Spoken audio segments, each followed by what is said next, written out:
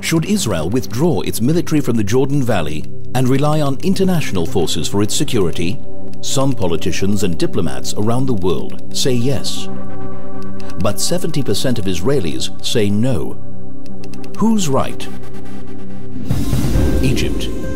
After the Suez Crisis, the United Nations Emergency Force, UNEF, is deployed in the Sinai Peninsula. Its mission: securing the cessation of hostilities, ensuring freedom of navigation in the Strait of Tiran, and serving as a buffer between Israel and Egypt. However, in May 1967, Egypt masses its army on Israel's border and closes the Strait of Tiran. UNEF retreats. The stage is set for the outbreak of the Six-Day War. Lebanon, 1978. After repeated armed attacks against Israel by terrorist organizations operating from southern Lebanon and Israeli defensive actions, the United Nations Interim Force in Lebanon, UNIFIL, is established. Its mission: restoring peace and security and the effective authority of the Lebanese government. However, UNIFIL fails to stop the flow of hostile forces from entering southern Lebanon and fails to stop the terrorist attacks against Israel.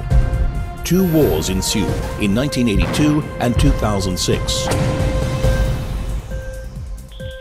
In 2000, UNIFIL troops observe Hezbollah's cross-border attack on Israel and the kidnapping of 3 Israeli soldiers, but do nothing to stop the attack. In 1983, Iran orders Hezbollah to attack the multinational force in Beirut. 241 American servicemen and 58 French paratroopers are killed. The multinational force withdraws completely within 6 months. 2006. UNIFIL is upgraded with European troops and weapons in order to implement UN Security Council Resolution 1701. Its mission: to stop Hezbollah activity south of the Litani River and help implement a weapons embargo on the organization.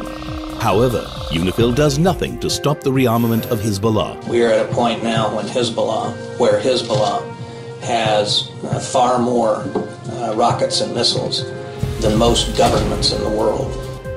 Gaza, 2005. After Israel pulls out of Gaza, European monitors are stationed on the Gaza-Egypt border. Their mission: to prevent weapons smuggling into Gaza. However, in 2006, as Hamas begins its takeover of Gaza, the Europeans flee their positions. Iranian and Libyan weapons flow into the arsenals of Hamas, Islamic Jihad and Al-Qaeda affiliates and are fired at Israeli population centers. By June 2007, their operations are officially suspended. Syria. The United Nations Disengagement Observer Force, UNDOF, is established in the Golan Heights following the Yom Kippur War. Its mission: to maintain the ceasefire between Israel and Syria. However, in 2013, as the Syrian civil war intensifies, Austria, Croatia, India and the Philippines retreat. The repeated failure of international forces to maintain peace and security goes well beyond the Middle East. Peacekeeping forces from the US and Europe dispatched to Somalia, Bosnia and Rwanda have ultimately retreated when attacked, allowing a bloodbath to follow. Since 1967, the Jordan Rift Valley has served as a formidable geographic barrier protecting Israel and the front line of its defense in the east. The Israeli army has been deployed along its steep slopes, thwarting terrorist infiltration and deterring potential attacks from hostile armies.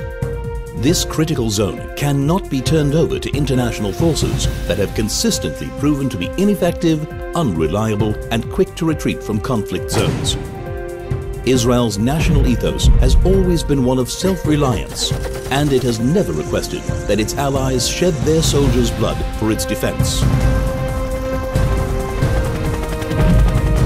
History leads us to the unmistakable conclusion: Israel must defend itself by itself.